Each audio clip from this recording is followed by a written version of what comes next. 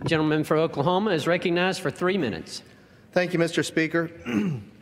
Mr. Speaker, I am fully convinced of the potential economic growth and innovation the commercial space industry represents.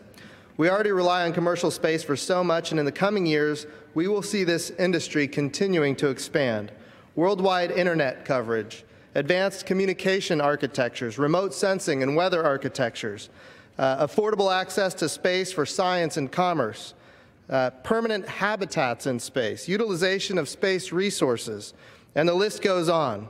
We must make sure that we as members of Congress do not do anything that could stifle this world-changing industry. That is why the U.S. Commercial Space Launch Competitiveness Act is crucial. The most important aspect of this legislation is the extension of the so-called learning period, or moratorium on regulations for commercial human spaceflight. We need a learning period so we can eventually create a regulatory environment based on real data, not just speculation. The bill also extends launch indemnification to keep American space companies competitive against international companies, clarifies that a launch license and experimental permit can be issued for the same design, and enables private companies to explore and mine celestial resources by incorporating the Space Resource Exploration and Utilization Act of 2015, introduced by my friends Bill Posey and Derek Kilmer here in this body. These provisions will go a long way toward encouraging a continued growth of the commercial space industry. I would also like to address a few provisions of this bill that I worked to include myself, and am pleased where we were able to keep them as the Senate worked to keep them in the final bill. Section 116 of the bill will require a GAO report to capture the role of space support vehicles in the commercial space industry, regulatory and statutory barriers to the services these vehicles offer, and recommendations for updates that will address these barriers. People will need to be trained to fly, and vehicle designs will not remain static, which is why this provision is so important.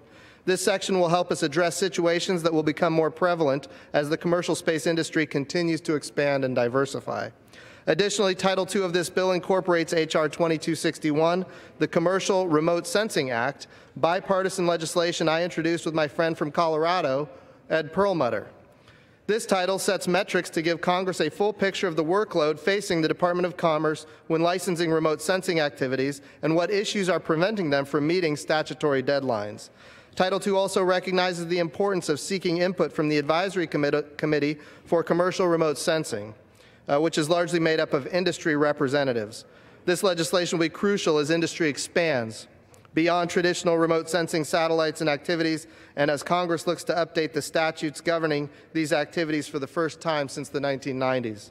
Mr. Speaker, in conclusion, I'd like to thank the majority of commercial space issues. H.R. 2262 is critically important to the future of American leadership.